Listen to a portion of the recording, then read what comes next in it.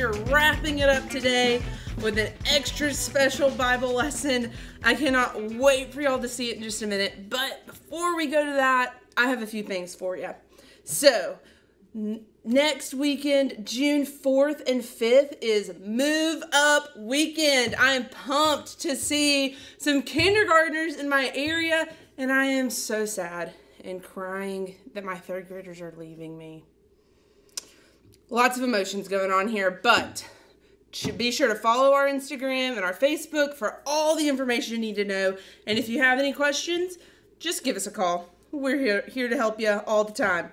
So, the next big news, BBS. We are getting so close and merch starts selling soon. So be on the watch out for that. Another reason to follow us on Facebook and Instagram.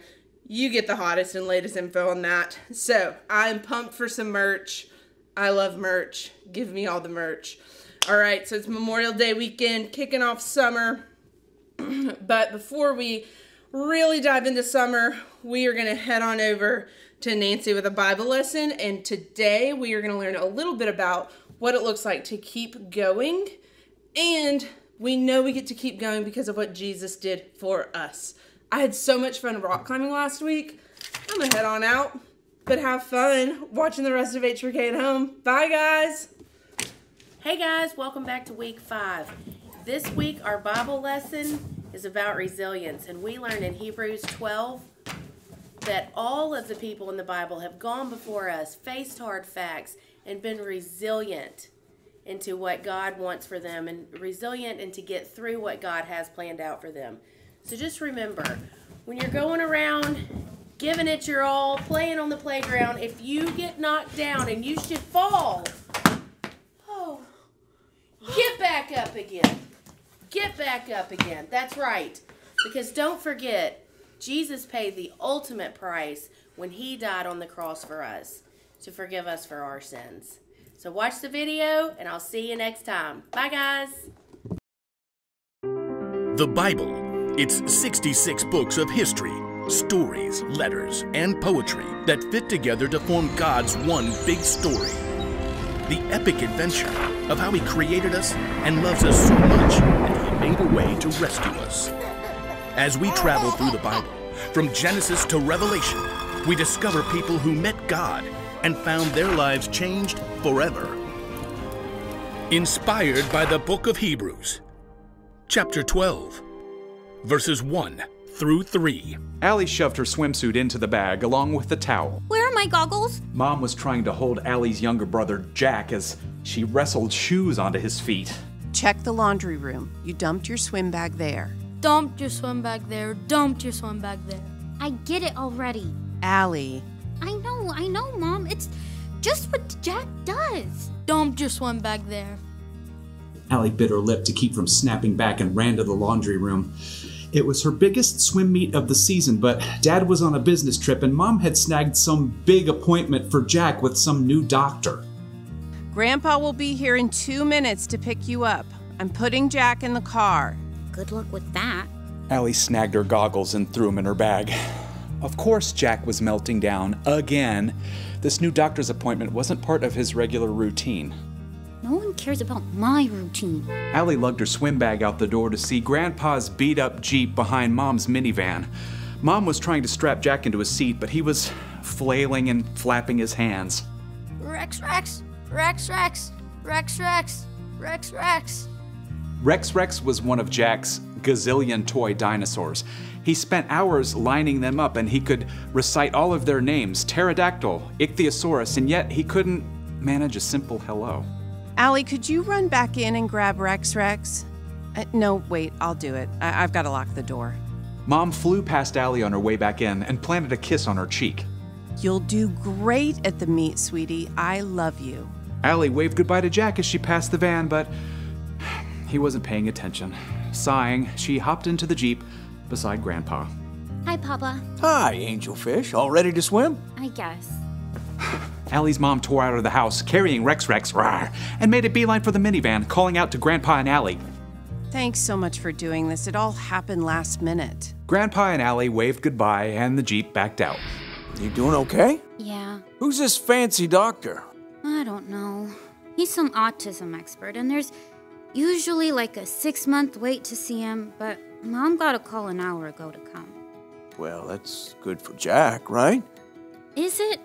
I mean, he's already going to speech therapy and occupational therapy and play therapy, and I thought he was supposed to get better or something, but they did that big evaluation thing last month, and now Mom says Jack has autism. And it doesn't get better. It's just the way you are. Well, that sure is a lot to think about. You do some good thinking while you swim, right? I guess, but half the time Mom has to pull me out of swim practice so we can get to one of Jack's therapy sessions. And she's already said if I swim this summer, I'm gonna have to miss a bunch. Sometimes I want my brother to be different. That's awful. I'm an awful person. No, Angelfish, you've been running a tough race. I hate running. All right, swimming. You've been swimming really hard, and you just found out there's no finish line.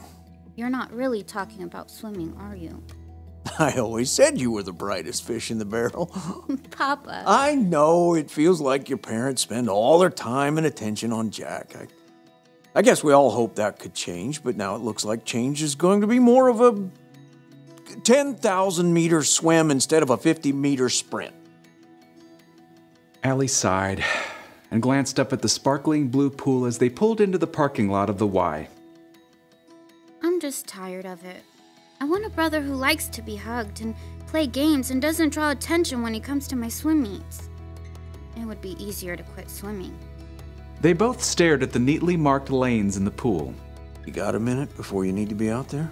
Yeah, I think. What you're facing isn't fair, but everyone's story is different. Everyone has their own 10,000-meter swim, and there's only one way to stick it out. Extra practice? Well, that helps for sure, but I'm thinking about the Jesus kind. Can I read you a couple of verses? You're going to anyway. Grandpa tapped on his phone. Aha, Hebrews chapter 12. Let us keep on running the race marked out for us. Let us keep looking to Jesus. He is the one who started this journey of faith, and He is the one who completes it. He paid no attention to the shame of the cross. He suffered there because of the joy He was looking forward to. Then He sat down at the right hand of the throne of God. He made it through these attacks by sinners, so think about Him. You won't get tired. You won't lose hope. I never thought about all that stuff Jesus went through, like running a hard race. You think He swam too? Didn't need to, because He could walk on water. Jesus paved the way for us.